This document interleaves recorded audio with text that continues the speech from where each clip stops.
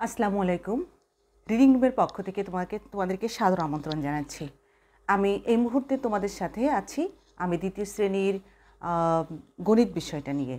এই গণিত বিষয়টার আজকে যে টপিকসটা নিয়ে তোমাদের আলোচনা করব সেটা হচ্ছে ক্রমবাচক সংখ্যা।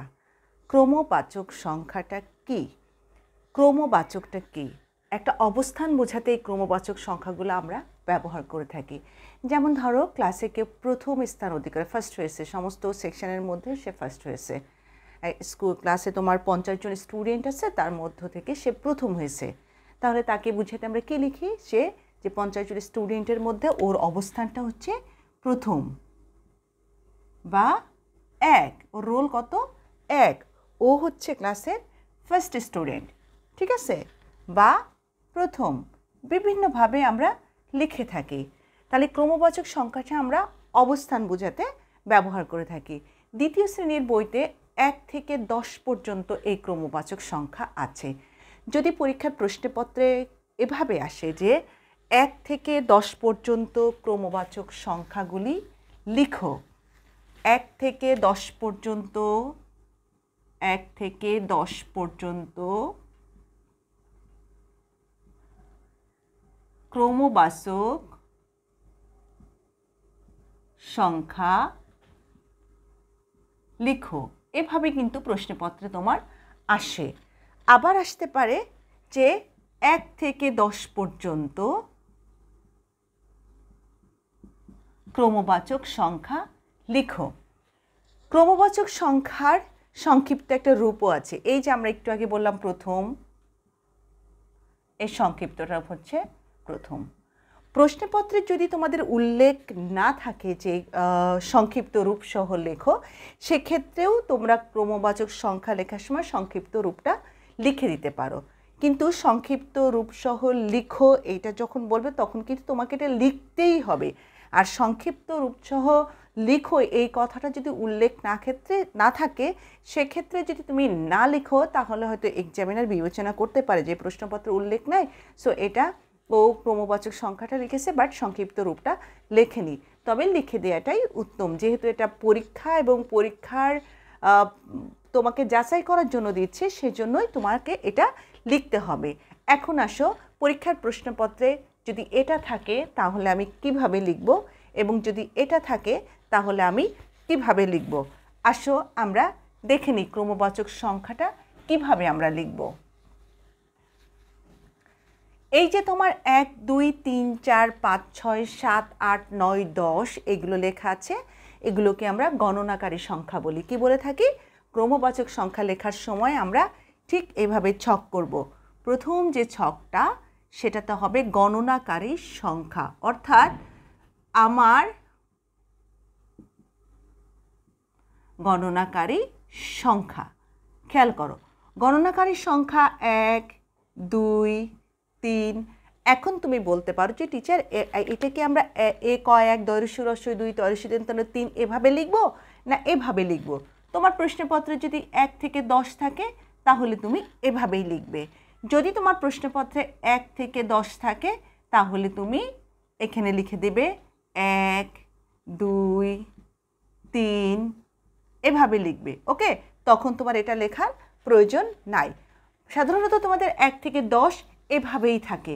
ওকে, যদি থাকে তুমি যদি এটা লিখো এবং পাশে 1, 2, 3, 4, 5, 6, 7, 8, 9, 10 লিখে দাও, এটা বাড়তি লেখা, এটার জন্য তোমার কোনো নম্বর বাড়বেও না বা কমবেও না।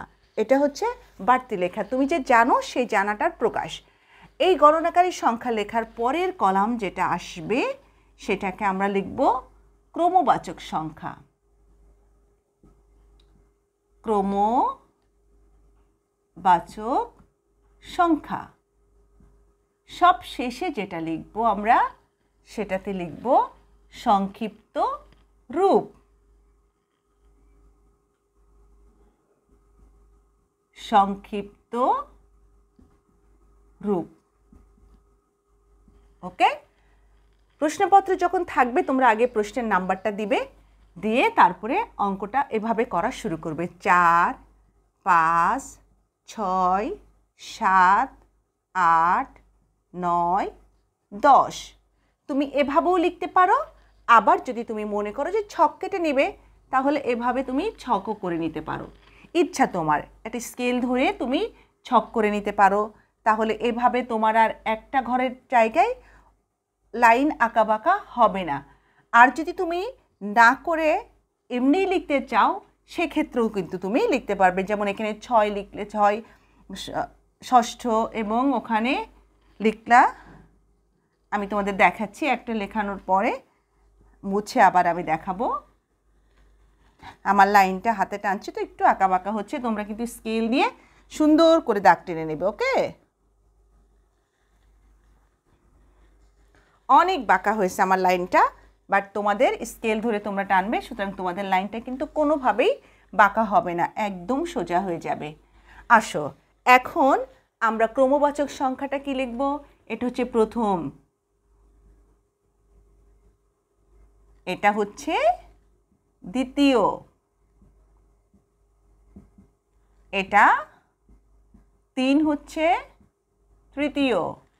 এখন তোমরা দ্বিতীয় শ্রেণীতে পড়ো, তোমরা প্রথম শ্রেণী পাশ করে গেছে, এখন দ্বিতীয় শ্রেণীতে পড়ো। ওকে, এটা হচ্ছে চতুর্থ, এটা হচ্ছে পঞ্চম, এটা হচ্ছে ষষ্ঠ, এটা সপ্তম, এটা অষ্টম, নবম এবং দশম।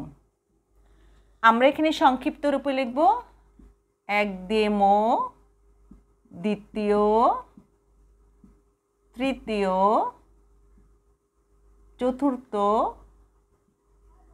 পঞ্চম, ষষ্ঠ, সপ্তম, অষ্টম,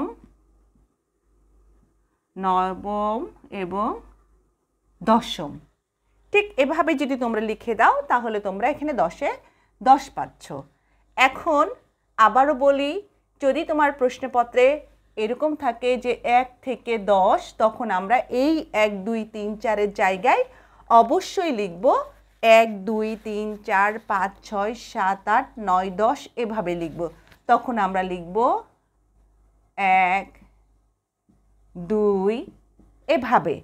এটা ডিপেন্ড করবে প্রশ্নপত্রে তোমাকে কিভাবে চেয়েছে। প্রশ্নে যদি 1 থেকে 10 চাই তাহলে তুমি এভাবে 1 2 3 4 5 6 7 8 9 10 লিখে দিবে। আর তোমার প্রশ্নপত্র যদি 1 2 3 4 চাই তাহলে তুমি 1 2 এরকম কথায় লিখে তারপরে তুমি লিখবে। তুমি এভাবে ছক করেও লিখতে পারো, আবার তুমি এরকম ছক না করেও কিন্তু লিখতে পারো। দেখো আমি মুছে দিচ্ছি, মুছে দিলে তোমার দাগটা একদম সোজা হতে হবে এবং এভাবেও তুমি লিখতে পারো। ঠিক আছে, প্রথম, দ্বিতীয়, তৃতীয় এভাবে। এটা হচ্ছে অনেক সহজ একটা বিষয় এবং তোমরা যে জিনিসটা খেয়াল করবে, বানানটার দিকে খেয়াল করবে। বানান ভুল গেলে কিন্তু প্রত্যেকটার জন্য যে নাম্বার বরাদ্দ আছে 1 করে নাম্বার, সেই নাম্বারটা কিন্তু কাটা যাবে। তোমরা যে ভুলটা করো, 2-1 জন ভুল করো, সবাই করো না, সেটা হচ্ছে বানানে ভুল করো। এই জন্য বানানটা লেখার সময় সতর্ক থাকবে এবং বাসায় এটা তোমরা বারবার কিন্তু প্র্যাকটিস করবে। 1 বার 2 বার 3 বার লিখলেই তোমাদের এই লেখাটা হয়ে যাবে। তো দেখো কত সহজেই আমরা ক্রমবাচক সংখ্যাটা শিখে ফেললাম। তো আসো, এটা আমি এখন তোমাদের এই কাজটাই তোমাদের বাসার হোমওয়ার্ক হিসেবে আমি দিয়ে দিচ্ছি, বাসার কাজ হিসেবে। তোমরা আগে ভিডিওটা দেখবে, দেখার পরে তোমরা লিখবে খাতার মধ্যে। লেখার পরে অন্য একটা খাতায় HW কপিতে লিখে ফেলবে, আর একটা সিটি কপিতে বাসায় সিটি দিয়ে ফেলবে। সিটিটা দিয়ে ক্লাস টেস্টটা দিয়ে আব্বু আম্মু বা বাসার বড় কাউকে দিয়ে সব সময়ের মতো দেখিয়ে নিবে, আর ডেট অনুযায়ী HW কপিতে এগুলো তুলে ফেলবে। ঠিক আছে, তাহলে দেখো এটা হচ্ছে তোমাদের ক্রমবাচক সংখ্যা। আবার আমি বলি, প্রশ্নপত্রে যদি 1 থেকে 10 1 এভাবে লেখা থাকে তাহলে আমরা 1 2 3 4 5 6 7 8 9 10 লিখব। আর যদি থাকে 1 থেকে 10 পর্যন্ত আমরা এভাবেই লিখে দিতে পারি। তবে কোনো স্টুডেন্ট যদি 1 থেকে 10 আছে এভাবে লিখে, তবে কিন্তু নাম্বারটা কাটা যাচ্ছে না, মনে থাকবে। হ্যাঁ, তোমরা যে কোনো একটা ভাবে লিখলেই কিন্তু নাম্বারটা কাটা যাচ্ছে না, নাম্বারটা কাটা যাবে না কোনোভাবে লিখলেই। তারপরেও একটু খেয়াল করবে যে প্রশ্নপত্র যেভাবে চেয়েছে আমরা সেভাবেই লিখব। বুঝতে পেরেছ? তাহলে এটাই হচ্ছে আজকে তোমাদের এই ভিডিওর ছোট্ট একটা ভিডিও, এবং এই ছোট্ট ভিডিওর মাধ্যমে তোমরা কিন্তু ক্রমবাচক সংখ্যা কিভাবে লিখতে হয় এটা জানো। ক্রমবাচক সংখ্যা কিন্তু তোমাদের পরে পরীক্ষার সময় থাকেই প্রশ্নপত্রে, এজন্য তোমরা ক্রমবাচক সংখ্যাটা খুব ভালো করে লিখে ফেলবে, করে ফেলবে। এবং আবারও বলি, প্রশ্নে কিন্তু এটা থাকবেই বা থাকেই, ঠিক আছে?